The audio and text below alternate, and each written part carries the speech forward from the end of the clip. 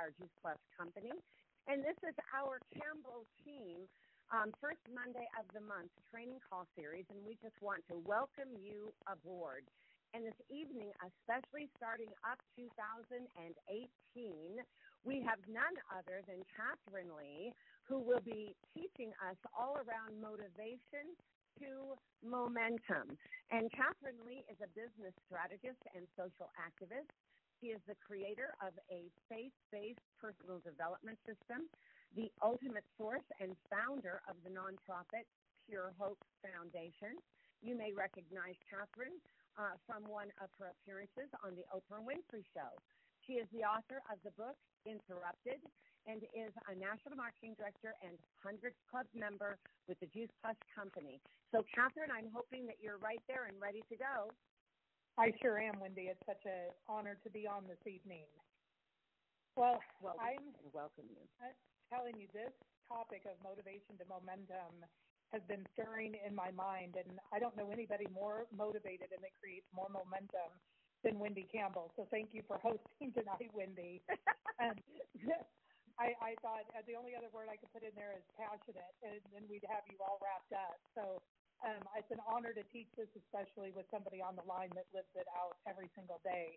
So the way I want to start with all of you, if you have a pen and paper, I'm gonna go through some mindset type of things and then some questions, so that this can be both, core foundational information as well as, what's some practical things to get our minds thinking.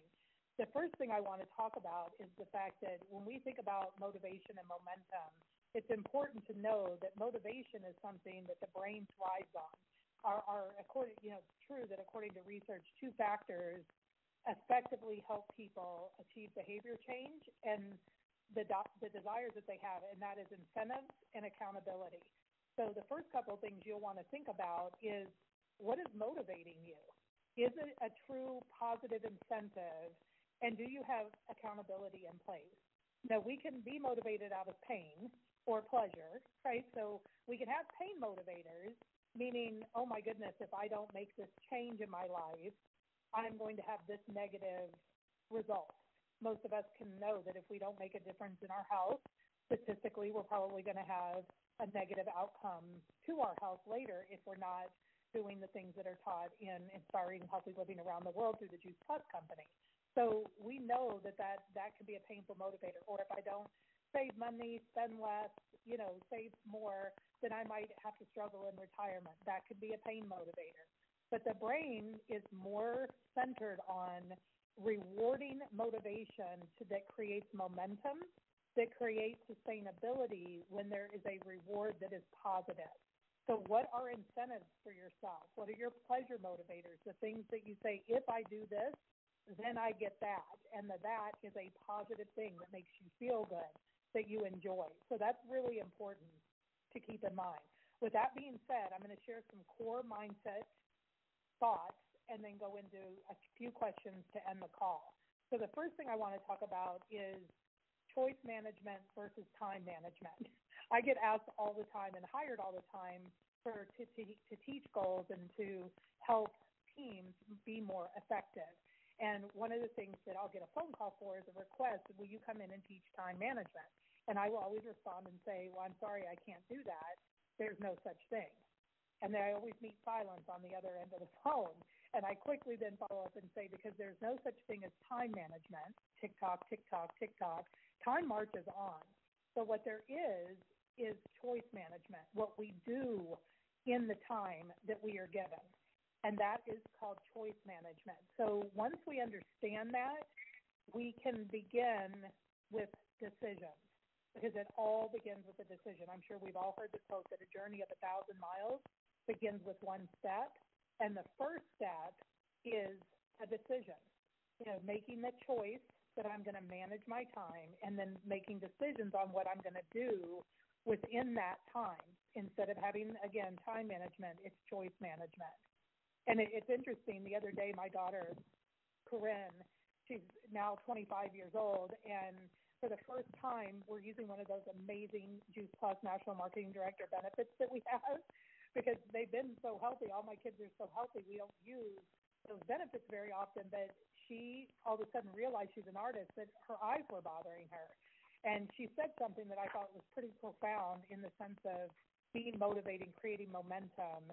And she said, wow, you don't realize how bad your vision is until you get glasses. And I thought, well, isn't that true with us? We don't realize how bad our vision is until we get clarity, until we get a picture of our preferred future, which is vision for ourselves.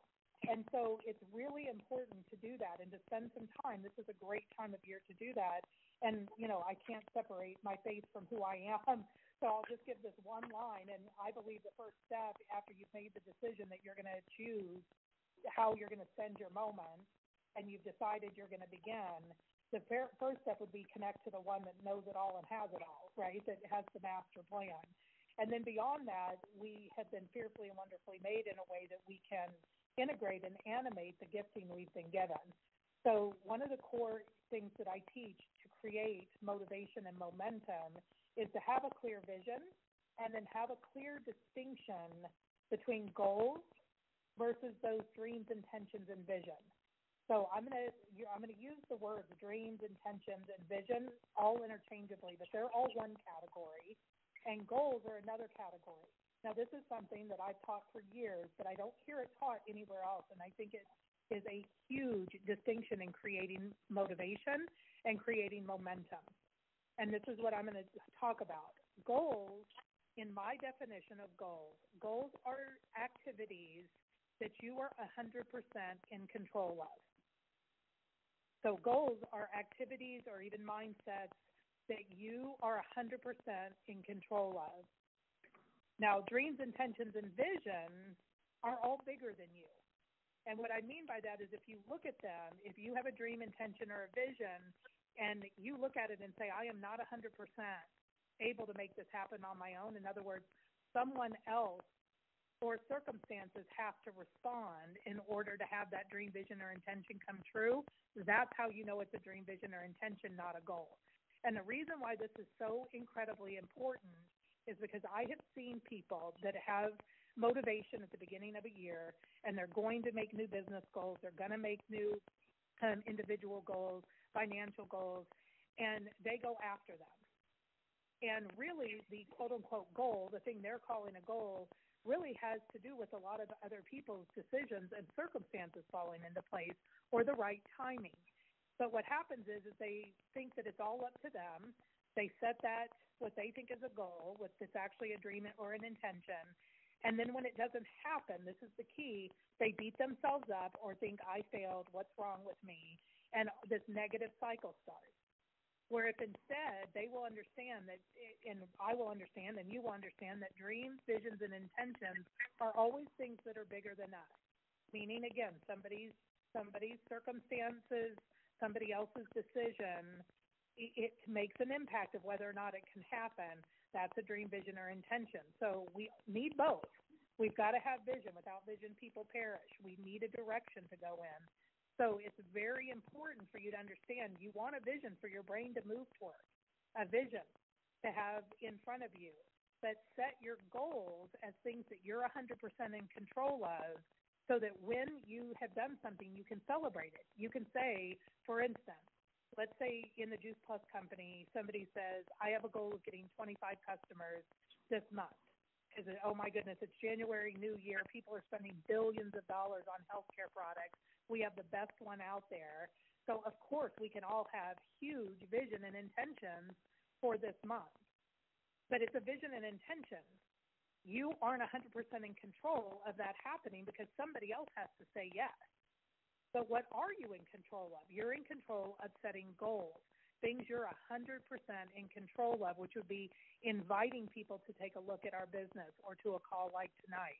It would be inviting people to the education. It would be, sitting across from somebody, setting appointments.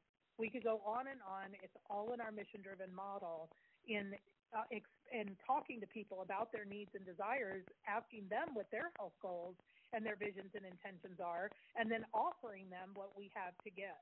This is so incredible to motivation and creating momentum because I've watched over and over and over for 20 plus years, both in our company and in other realms, where people have this vision or dream and intention that somebody else responds to in a negative way, to where they don't meet their dream or intention, and then they beat themselves up.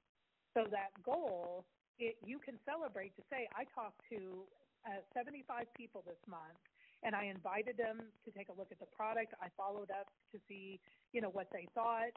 And you can then pat yourself on the back and say, well done, I did a good job. Now what do I need to adjust to get a different result that I want? Do I need to talk to more people? Do I need to, be patient with the timing and circle back around in conversations to people? That's where we have the most power and control, because that's where we have the greatest success. The truth is that happiness, success, and even sound relationships depend on letting go of control of things that are beyond our control. So we need to let go of controlling things that are beyond our control. So this could be anything, examples like feelings of other people. If they say yes or no to something we offer, this is our future and our past. We can't control those things, or even whether or not people like us. I have so many people that prejudge whether or not they're going to share the product or the business or do other things because they're scared of what other people will think. Well, if we can let go of that control and just hit our goal of doing the activity, we're going to have a lot more happiness, a lot more success, and we're going to have a lot more sound relationships because we're not trying to control other things. So that's one of the most foundational parts of having, motivation that leads to momentum, because then you are celebrating the things that you are doing right, and you're able to coach the things that don't turn out the way you want to. You can make adjustments to your goals, and that makes a big difference. So the other key in creating motivation is to know what you want. Be really clear on what you want out of life, because people like to follow people that know where they're going and that are passionate people. That's why I talked about you, Wendy, in beginning this call. When people know what they want, they know where they're going, and they're passionate, you attract more people. And we are in control of that, knowing what we want and being passionate and being clear on where we're going. And also know what you don't want. People always say, goal setting and momentum and motivation. And the truth is that it has a lot more to do with subtracting than it has to do with adding to. The clearer we are on what we want and what we don't want will help us with our yes and no's, to be able to say yes and no to things, and it helps us live in integrity. It helps us live within our priorities and our values. So we need to know the difference between goals and dreams and intentions. We need to be clear on what we control and what we can't. We want to know what we want and what we don't want. And it takes some time to really sit down and make decisions around that. Once we've done that, this is key. You may have all heard it, but the question is, are you doing it? And that is, write it down. Write it down. Put your intentions, put your goals in ink, and that actually creates more momentum for you. But this is the big one. We do hear a lot of people talk about write out your goals, but the bigger thing that has the greater influence is to tell someone what your goals and dreams and intentions are. Sharing it with the other people. And it's twofold. When you tell someone, you tell people what you're going to do, and then you tell them what you did. This is really important because there's those two factors that I talked about that help people create behavior change are incentives and accountability. So we want to base rewards, which is why having the difference in goals is important, because we get to reward ourselves if we complete and check off the things that we're 100% in control of.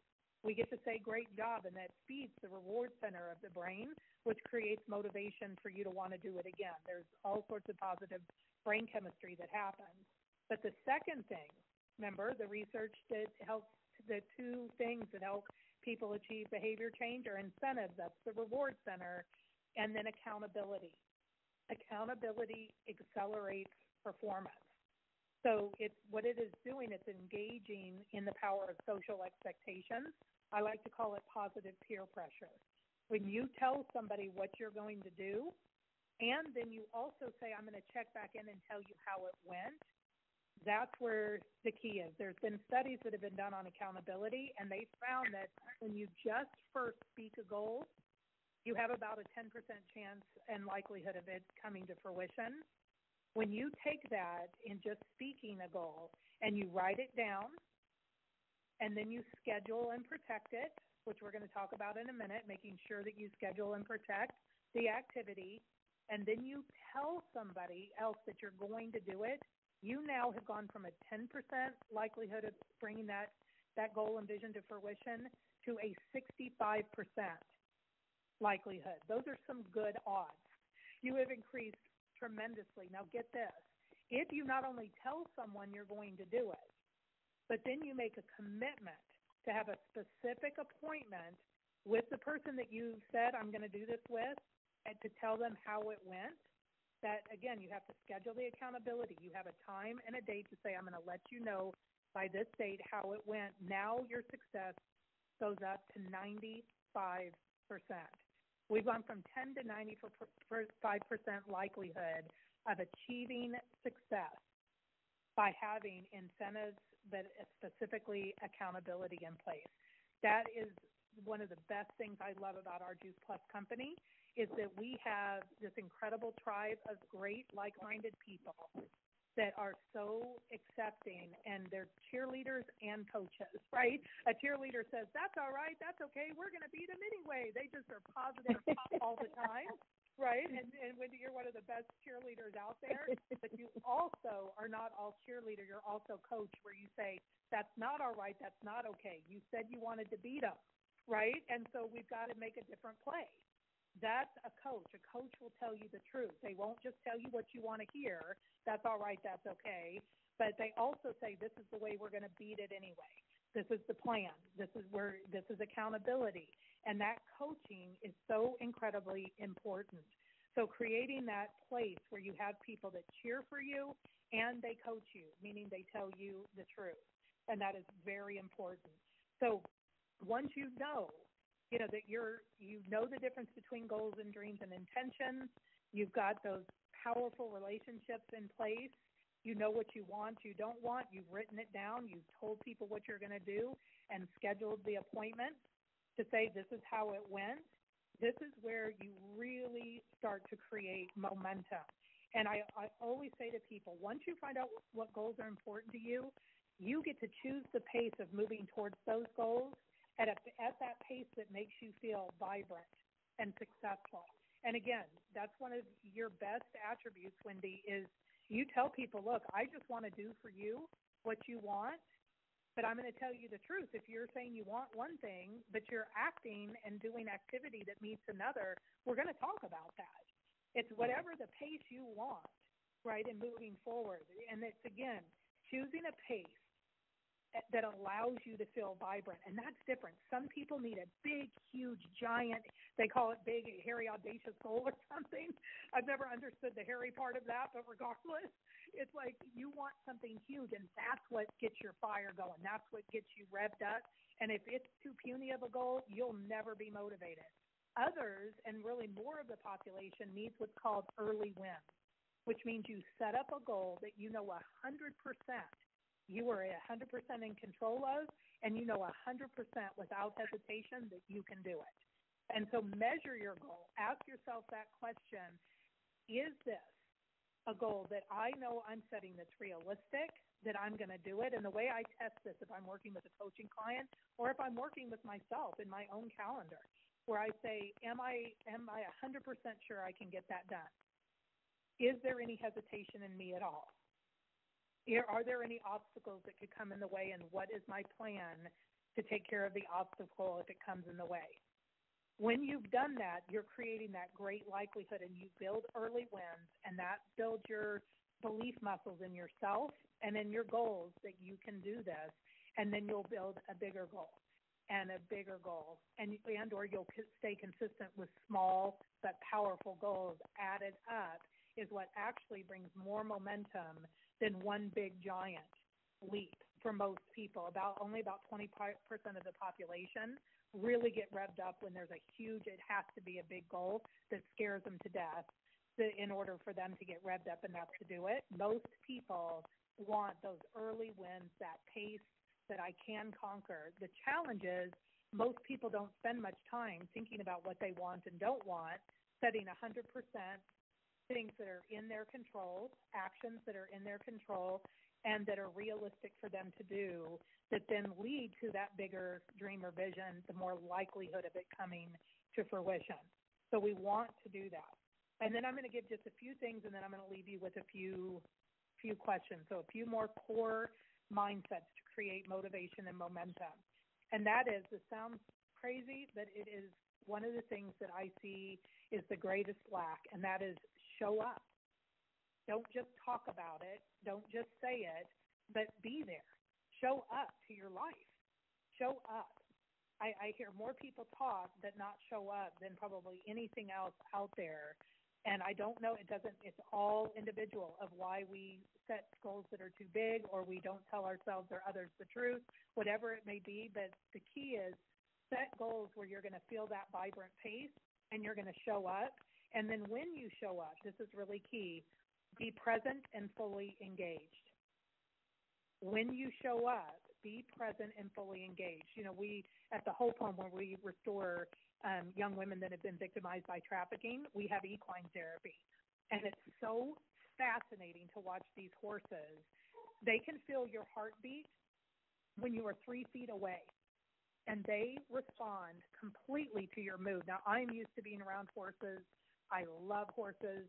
But one day that we went there, I was in a really stressful mood, and I was trying to hide it, and I was trying to fake it, and I was talking to one of the girls about it. She hadn't ever been around a horse, so she was nervous, and I'm like, oh, it's no big deal. And I went to reach out to this horse, and it backed up away from me.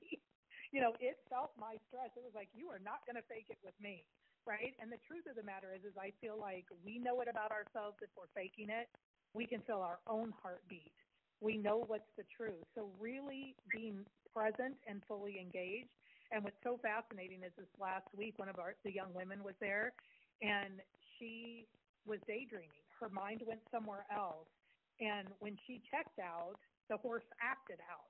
The horse knew she wasn't in control. He knew she wasn't present, and it acted out. It went out of the fence. It shouldn't have gone out. And that had never happened to her before. She has done a really great job. Her mind was somewhere else. And people, when you are working with people and caring about them, especially in our Juice Plus company, we're caring about people's health and their wealth, two things that are very important to them, their income, and then, of course, their dreams and their goals as they move forward, and their health, something that's very personal for people. And so I think it is incredibly important that we show up and we're fully present. And the way you know you're fully present, by the way, is to live through your senses. That's how we teach the girls to get present, and it's how I would teach any of you, meaning you listen to your breathing. If you're with someone, you look them in the eye. You really tune in to listening to what they're saying. So tune in, use your senses. So show up and be fully engaged. And then this sounds like a negative, but it's really important, and that is prepare for failure. The bottom line is if you're going to create momentum, you better be ready for failure. The most successful people I know have simply failed more than everybody else. But here's the difference. Every successful person I know, and I know a lot of you saw Oprah last night give her speech on TV, and she's, number one, the most present person I've ever been around, and number two, she knows what failure is. That's what she and I, we're talking about in a lot of different ways, is how do you love yourself, despite certain things that you don't necessarily conquer. How can you have all this success but have struggle at the same time? So the key with Oprah or anybody else that has succeeded despite failure is they learn the lesson and they keep moving on. They're aware of the obstacles and they learn from the lesson. So put your energy into the future in not letting that thing happen again instead of dwelling on the past and regretting that. Regret brings no momentum, but learning from the lesson brings all momentum. So here's how you turn. These are the three big questions to turn failure into learning and building momentum. And these are the three questions when you have a failure. What went wrong? What would I do differently next time? And who can help me? Again, what went wrong? What would I do differently next time? And who can help me? This helps us embrace humility and to realize it's okay not to know and be everything. And when we do that, that's the difference in successful people is they are scared and they fail, but they continue to move forward. It's so important. And then finally, a couple of thoughts and then the questions. Do what you love with people you love. We've already talked about finding a tribe of like-minded people and be willing to do hard things. You know, in life, there are sometimes have-tos, so you get to. You know, not all of us like to make a follow-up call. Not all of us like to get a no. But again, the people that have been the most successful in this business have simply gotten more no's than other people. That's just the truth because they've been willing to get a no, to be uncomfortable, to make a follow-up call, whatever it may be. There are some things that you don't enjoy, but you get to have to. You have to do certain things, so you get to. I always say, you know, you have to do laundry, so you have clean clothes. You know, you have to wash your dishes so that you have clean dishes to eat off of. So we don't always enjoy things, but there are certain things that you just accept that there are have to, so you get to. And final thought before the questions, and that is make sure that what you're doing ultimately benefits somebody else, or at least your success then has a percentage that benefits someone else. Because it's the antidote to burnout and nothing is ever enough syndrome. Because I've watched people that were so self-focused in meeting their goals and building momentum for themselves, and they have left a whole lot of hurt people behind them. And instead of somebody who has built success and has looked how they can help other people, and they leave a legacy behind them. So it's very important. So with all this in mind, we want to know that we can manage our mind. We get to choose our choices because it's choice management, not time management. And we get to play up in life. This is the best group of people I've ever been around in my life in this Juice Plus world. And when I used to coach high school lacrosse, I said to the girls, look, we can stay in the same league and we can play these people and we can feel good about ourselves. We will probably win most of the games or at least, do well. Or we can play up and we can actually learn because we're playing at a higher level. And that's going to make us better. And that is where you're going to always do the best, is to play up. So with all that being said, live in a rhythm, get out of your comfort zone, and have fun. So here's my final clarifying questions for you that you can think about for yourself to begin to formulate some very specifics to create momentum and motivation for yourself. Number one, what do you want to carry forward? And what do you want to leave behind in this new season? What are the things you want to carry forward? And I want you to picture this last year and this new year, or last season and this new season, as a big giant cavern, and you're getting ready to jump across from one side. It's like the size of the Grand Canyon, and you have to leave behind. In fact, some of you better put it in a box and burn it, or you think you might go back. But what is it that you want to leave behind? We all have things to carry forward. We all have things to leave behind. Decide what that is. Okay, another question. What's one thing you can do this year to increase your enjoyment of life? What's one thing you can do this year to increase your enjoyment? Having fun is so incredibly important. Another question. What's the single biggest time waster in your life? What is the single biggest time waster in your life, and what are you going to do about it? When I bought my very first home, it had these gorgeous rose bushes outside, and I had never grown rose bushes. And my mom came by one day and said, can I take care of them for you? And I said, sure. And she pruned them back to like stubs. And I was so upset and mad. I'm like, what have you done? I didn't understand pruning at that time. And she's like, honey, the new growth won't come if you don't prune these things out. And the same is true for us. Some of us need to cut out some time wasters in our life. And then two more questions. What one habit do you want to establish in this new year? What is one habit that you want to establish in this new year? And what is one new way you can be a blessing this year? When we keep these things in perspective, we will create motivation that creates momentum, that creates the revolution that the Juice Plus company was established for. So, Wendy, thank you for allowing me to be on the call tonight. It is an honor always to speak to the Campbell team. It's my family. Oh, honey, thank you so much. And I've been writing furiously because I am focused on 2018, and I knew that this talk and you would be such a gift to every single person listening, and I was right. Hate to say it, but I was right.